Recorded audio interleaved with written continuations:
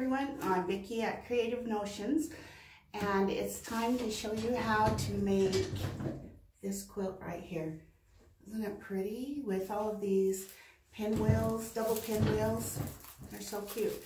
This month in our subscription box we sent out some of these papers, and they were specifically designed for us by Sugar and Spice Studios and Sugar and Spice Textiles, both. Look how pretty this is.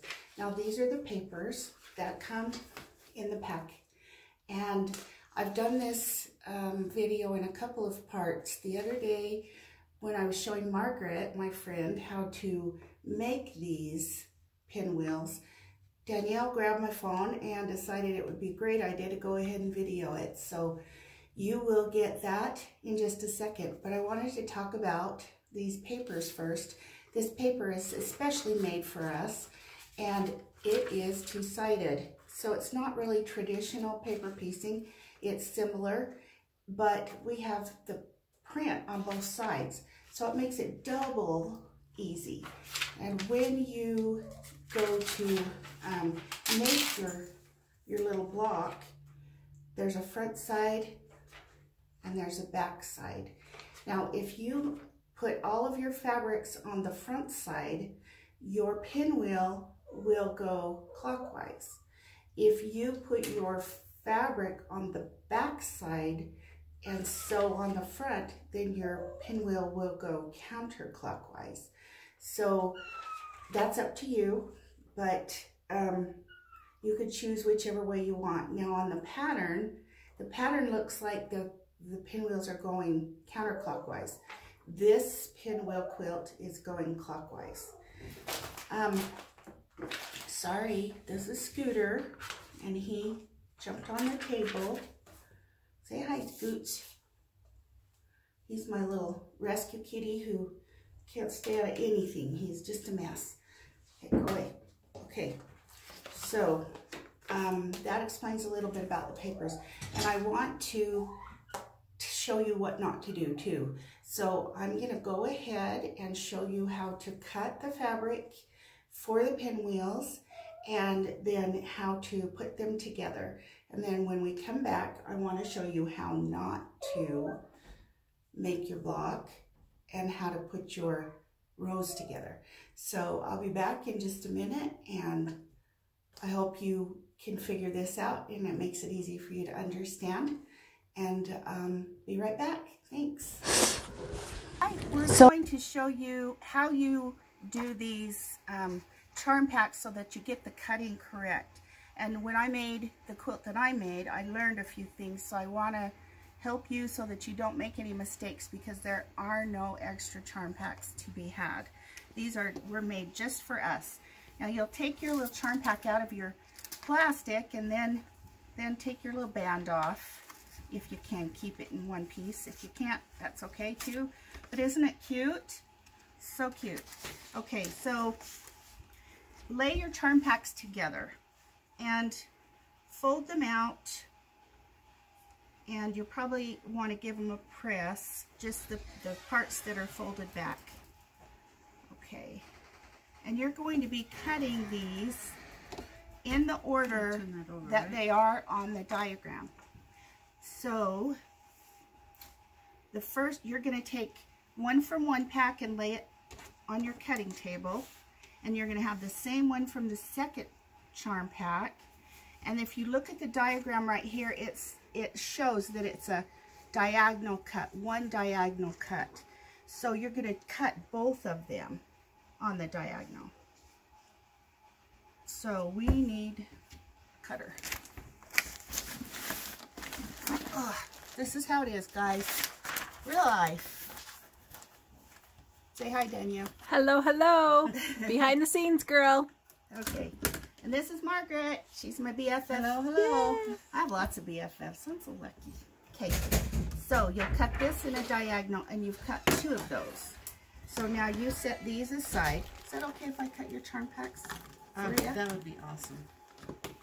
Those girls last night dulled my blades. Uh-oh, bless their hearts. I love them, but boy. Okay, and now we have these 2 check ones, and on here, on your diagram, it shows there's 4. It says times 4. So you're gonna look, you can actually cut these too, or you can look through your charm packs and find the rest of them, but make sure you get them all at the same time. If you mess up, you mess up, and that's just all there is. But okay, so we're gonna cut these on the diagonal as well. I'm cutting this way because I'm right-handed, and the diagram shows you cutting the other direction, but it really doesn't matter. That's good. Okay, and then you'll put these just in a stack. Now, when you get to the red one with the dots on it, I want to find it so that I can show you. Here it is. You'll have 2. It shows, there's 2. It says 2 cut on the diagonal and 2 cut in 4s. Oops, that one came out.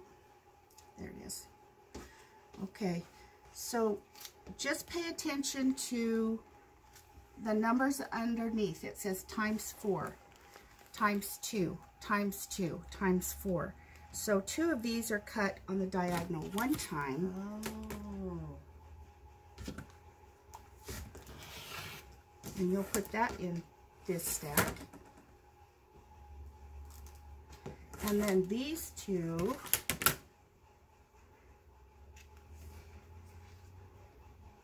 are cut on the diagonal 2 times. So without moving it, you'll cut it once in this direction. Close your blade so you don't have to have a band-aid. And then once in this direction. And now would be a good time to use a rotating mat if you have one. I'm going to get it for you. That would be awesome. Because I have a few of them and forget to get them. Okay, and then you'll just stack these up in a separate stack. Now that's if you want your quilt to look just like the one on the pattern. So here's the pattern that comes with your subscription box, and then this is the page that she is using as a direction. And notice the times 2, times 4, the times 2 that needs to be cut on both diagonals, the times 2 that's cut on one diagonal, and they're all on this pattern that has been sent to you. Okay, we'll cut just a few more, just in case you need a little bit of a reminder. Now, I picked up this fabric off of both, and it says there's 4 pieces, so times 4. So stack 4 of them together and just cut them diagonally. And then let's pick one that needs 4. Let's see.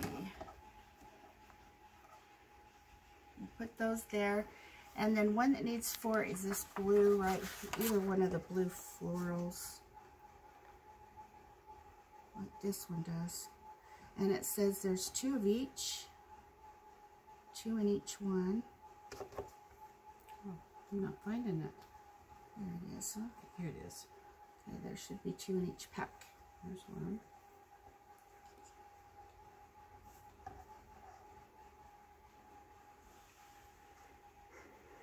Okay, where is it? There it is. Nope, that's not it. That's not it. That one has a dark gray. It does. I just thought that was it. Do you see Almost. it? Nope. Okay, well, on this one, 2 are cut on the diagonal. And that's not real square. Let me see if I can find it. Okay.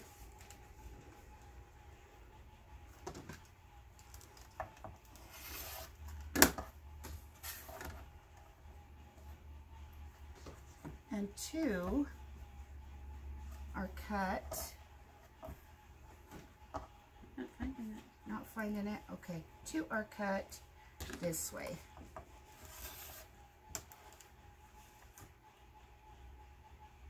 Still didn't use my rotating mat. We talked about that, didn't we? Yes. All right. So there you go. That, and we'll find the other one. It's just hiding. It's stuck somewhere. So anyway, that's how you cut them. And if you do it that way, then you'll get the exact picture that is the quilt that's right here. Yay. Okay, that's it for now, and I will go over some other information in just a minute. We're going to use these double pinwheel foundation paper pieces, and the really neat thing about these paper pieces are that they are on both sides. They're printed on both sides, and that's not something that you normally find. They're really thin, so you have to make sure that you only pull off one at a time, but you'll need 4 for each block. So just to show you how to do it, and it's really super simple, and I'll show you how much waste you have. So you have your background fabric. Your background is always number 1, and it says stitch 1 and 2 together. So you're going to put number 1 right here, and then you're going to put the next one. We're going to be making, actually, that's the cutting diagram, but I always have to look at the picture itself, which is this, that will help me see which blocks need to go together. Okay, so I'm going to do this first block right here. So I want to make sure that the fabric's just covering the lines a little bit, and then if you have flathead pins, use them, because they lay flat when you sew, so that you're not going to have a bump you have to go over. And I use 2 pins. And then you flip it over, and I make sure that number 3 is always sticking away from me, up away from me. And then I've lowered my stitch length to 1.8 because that helps you tear the paper off easier.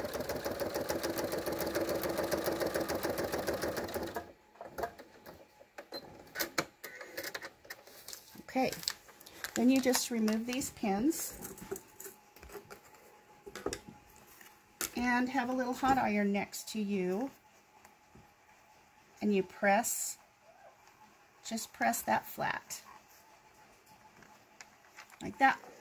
Now you take your number 3 piece and lay it right here, and then I use 2 pins. You can use more if you want to, but you want to keep the pins away from your stitch line, which you know is going to be up here somewhere. And then you take it, you flip it over, start out at the outer edge,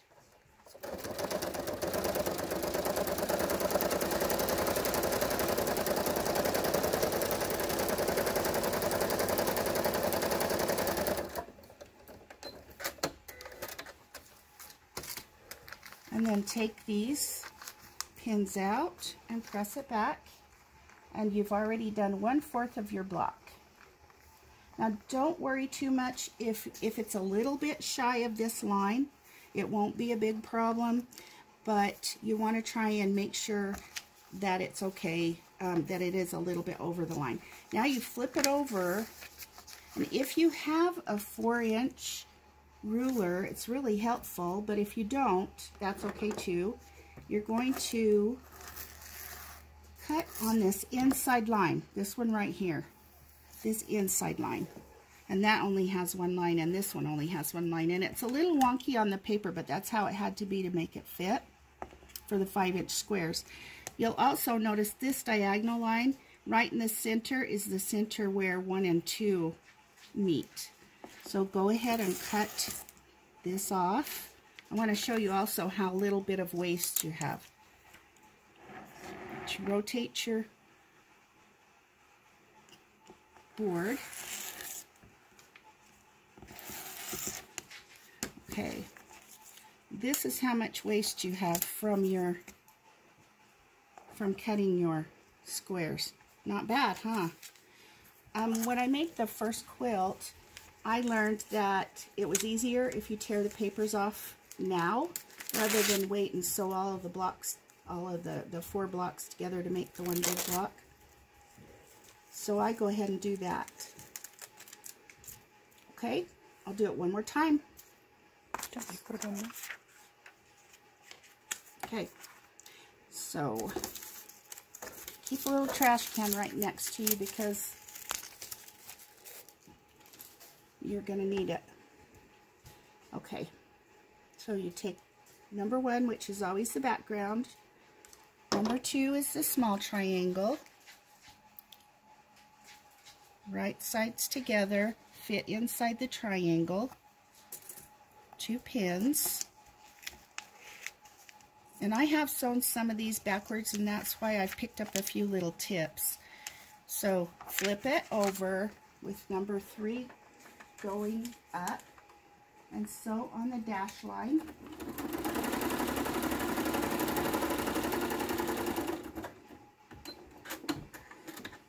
You get really good at this after you make 25 blocks.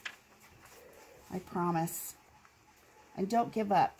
The first few, I was scratching my head trying to figure out how to make it work, and but it does work. You just have to keep at it.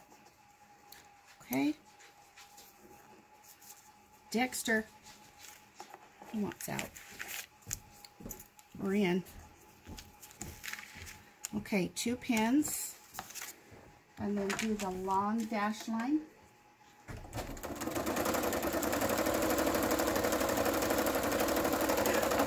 We have torn all the paper off, and now we're going to lay it out just the way it should be laid out, and you make it into a pinwheel. And the way I do that is I just look at these little ones right here and make sure that this is touching the big pinwheel and the white is to the outside. It's a little bit different on your picture. Maybe it was a printing thing or something, but it looks like your pinwheels are going backwards, and this way it looks like they're going clockwise, so these would be going counterclockwise. Just make sure that you do all of your blocks the same way. And I did have this happen one time on your pinwheel or on your blocks. Just remember that it says front right here and it says back right here, and if you sew it on the back and then flip it over to sew the front, if you stick it to the back, flip it over and sew the front, your block will be going counterclockwise.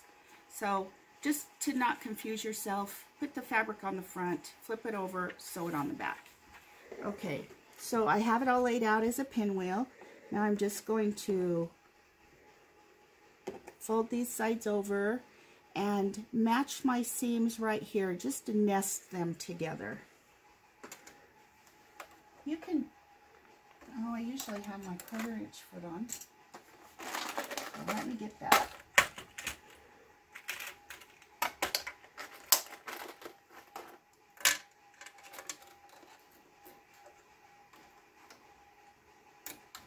Okay. So just use a 1/4 inch seam and nest your seams together on the bottom. Then pick up these 2 and just keep going. Make sure that your seams are nesting right here. And you will have a really good point.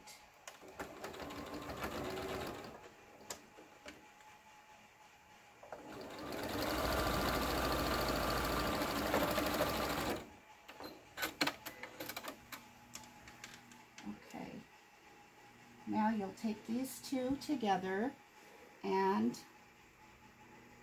match them on the edge. Just take a few stitches and then make sure that your center one is going up and the bottom one is going down toward you, I should say.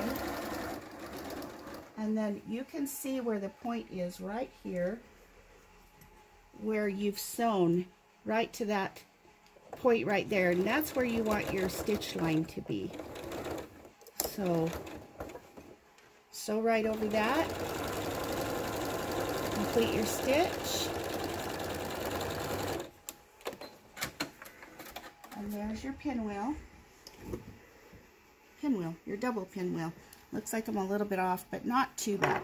So when I cut these, or when I do my back, you can just press it all to one side like this if you want, but I like to do it the way that Eleanor Burns does it.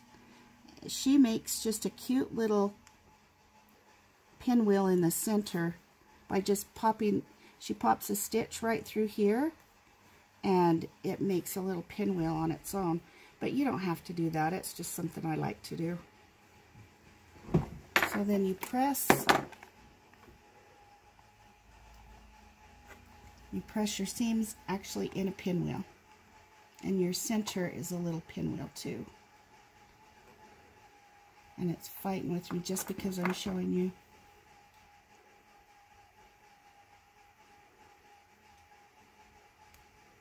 It's just a little stitch right there that you don't need. There.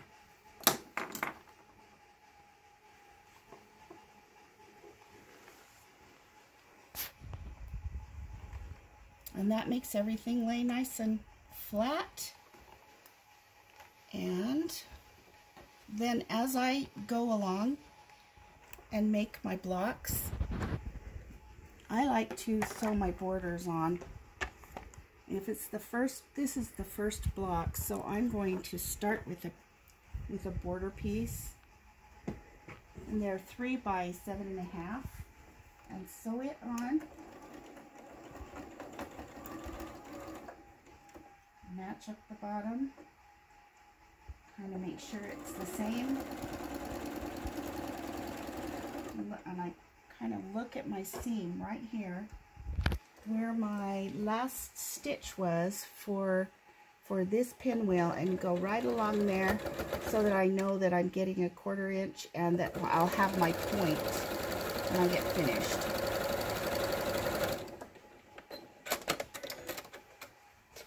And see, I still have my point right here. So I press that back because you want your seams to go toward the white. And then I'm going to go ahead and sew another border piece to the other side, because I'll need one here and here. And then when I sew this piece right here, I'll just do a cornerstone and a block and a cornerstone and a block, and add that to the row when I get finished. Also, when I'm sewing this, I like to sew it with the seam side up so that I can see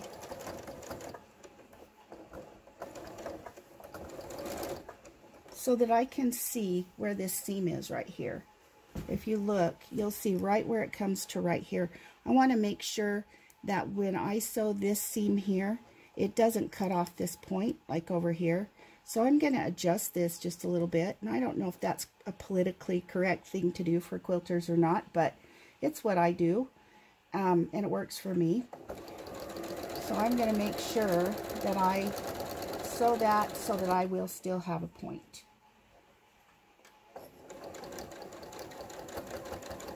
And then when you get to the bottom, you just ease it a little bit, because this is a bias piece. It will stretch just a little to allow that piece to fit completely. And then you open it and you have your points. So would I take this out to fix this right here? I wouldn't. You might want to. This doesn't bother me. It's about 1/8 of an inch off, and you can pin to make sure that it works exactly, but I'm not going to let that bother me, and you don't have to either. It's up to you what you want to do. Okay, we're back, and I hope that wasn't as clear as mud for you. I hope that was a good instruction for you. Now I want to do this again for you and show you how important it is to cut your blocks. I've got a few sewn on, and I want to show you again how what to do for a couple of little things that I have. So one of the things I learned, the first thing I learned was to make sure that you go ahead and adjust this just enough that you get a 1/4 inch seam. The second thing is how important it is to press as you go.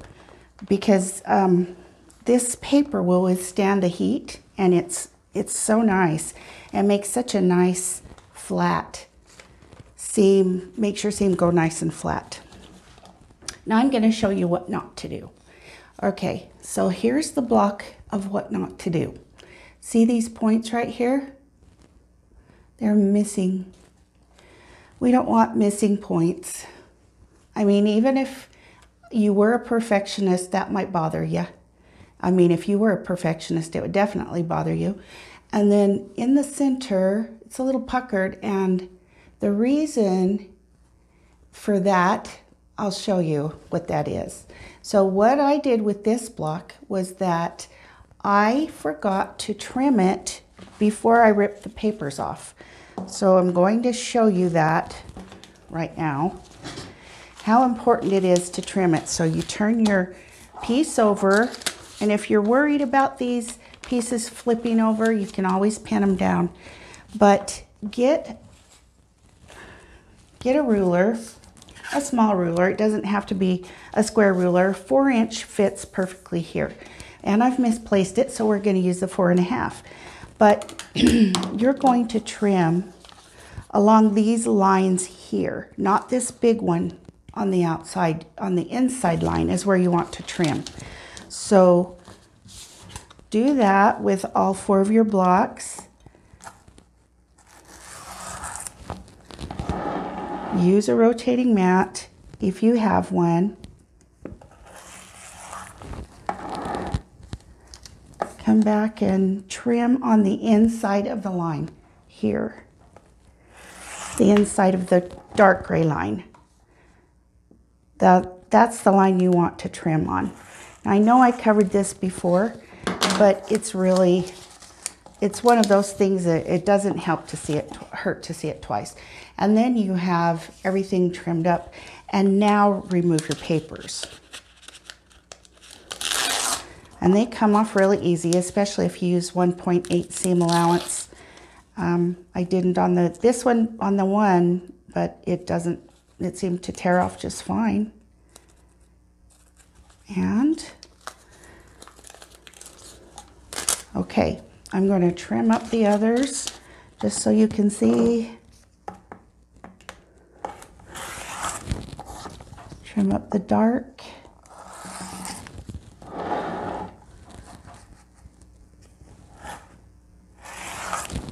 Trim on the inside line.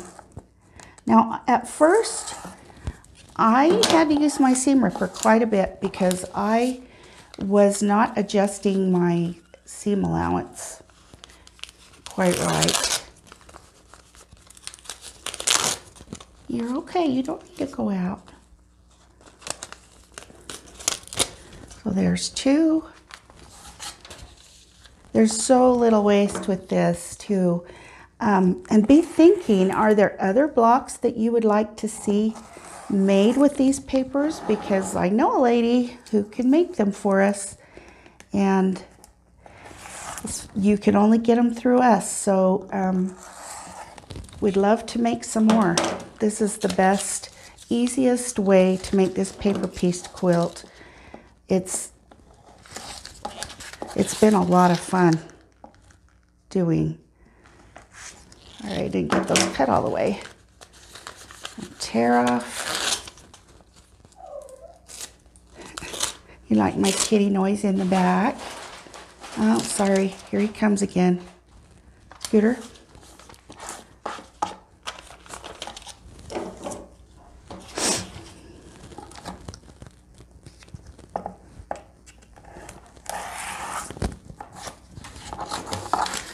Line up your line in your center line on your little square ruler with the center line on the... Never cut towards yourself either, like I just did. Okay, line your center line up, and you'll always be able to keep it straight too. And one more. And then I showed you on Margaret's that the center was off just a titch. A titch, that's a sewing word. Scooter.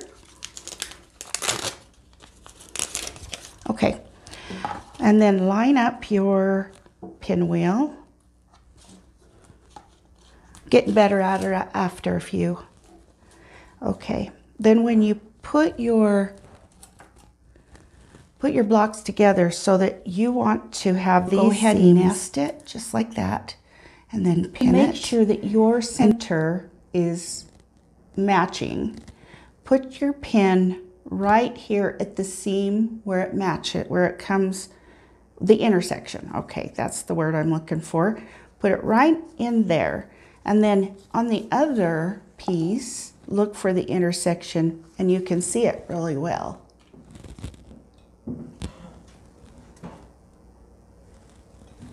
And put it right here.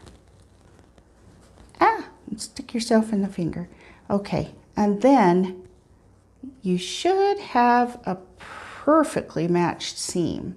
So let's take it over and split. Okay, here's the perfectly matched seam. So that all looks really good. Okay, now to make, you can press your seams this way, and I think I covered it before. I like to do mine like Eleanor Burns does, and the only reason I like to do it that way is because it's cute. So you just make these little seams here in the middle. You just snip these little threads. That's all you do. And it will pop and make a pinwheel. See, kind of twist it like that. And then you just open it and press your seams in like in a circular motion. So start with this one, and then this one, and then press that center one flat. Your little, it kind of looks like a little rosette, but mostly like a pinwheel. So I really like it that way. Now you have steam in these little Oliso irons. I'm not really trying to sell irons, but if you want one, I will get some in the store for you. And they do a good job. And they are hot, let me tell you, they are hot. So there's your little pinwheel. So here's how you lay out your blocks. You start with this piece, this border piece, and then you put one on the other side. And I just do this as I sew, and so it works out really nice that way. Then you add your next block, and you just keep going. And then above and below these blocks, you're going to make this sashing piece. And you'll start with a cornerstone, and then these are all the same size. So you'll have your cornerstone, your block, your cornerstone, and you'll add them above and below. So let's take one more look at this quilt behind me, and you'll see how well it turned out, and get some more ideas and some close-ups of the quilt itself. So here's the quilt, and I quilted it using a stipple design that has dragonflies in it. And there's a dragonfly. You can kind of see it. It looks like it's a little dark back here in this corner, but it sure brightens up this space. And I chose to put a 6-inch border around it. You don't have to do that. You can do no border, or you can do a smaller border and then just bind it. The quilt itself is 59.5 inches square, and I do have some extra fabrics if you're interested in any for borders. So double check my website, search in the search bar. It starts with Feb, F-E-B, and it will pull up all of the patterns of fabric that I do have left. So thanks for stopping in today to see how you make this beautiful quilt behind me. And I can't wait to find out what we're going to do for March. It is almost as much a surprise to me as it is to you. So bear with me and we'll work on it together. And I appreciate each and every one of you. You're all so spectacular and sweet to me. This quilt was born of love from not just me, but from Andrea, who is amazing. And I want to tell you all thank you so much. Have a wonderful, blessed day, and I'll see you again really soon.